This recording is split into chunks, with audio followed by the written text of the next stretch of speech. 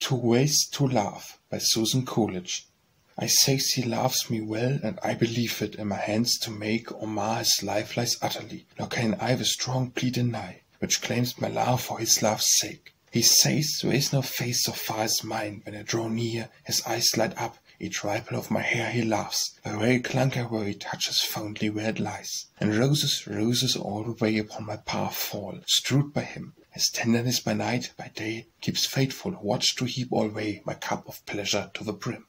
The other woman, full of spite, count me the happiest woman born to be so worshipped. I delight to flaunt his homage in their sight, for me the rose for them its throne. I love him more, I think I do, sure one must love what is so sweet. He is all tender and all true, all eloquent to plead and sue, all strength, born kneeling at my feet. Yet I had visions once of your girlish imaginings of its zest, a possible thrill. But why run over with fancies? Idle dreams no more, I will forget them, this is best. So let him take the past as past, the future with its golden key, into his outstretched hands I cast. I shall love him, perhaps at last, as now I love his love for me.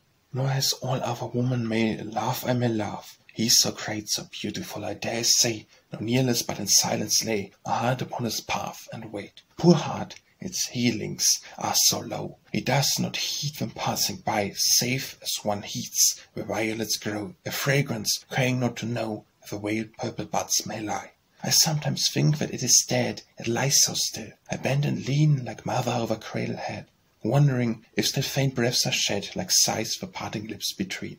And when, with vivid pulse and thrill, it quickens into sudden bliss at sound or step or voice, nor will be hushed, although, regardless still, he knows not, cares not, it is his. I would not lift it if I could, the little flame, though faint and dim as glow-worm spark in lonely wood, shining where no man calls it good, may one day light the path for him, may guide his way, or soon or late, through blinding bliss or wintry rain, and, so content, I watch and wait. Let others share his happier fate, I only ask to share his pain.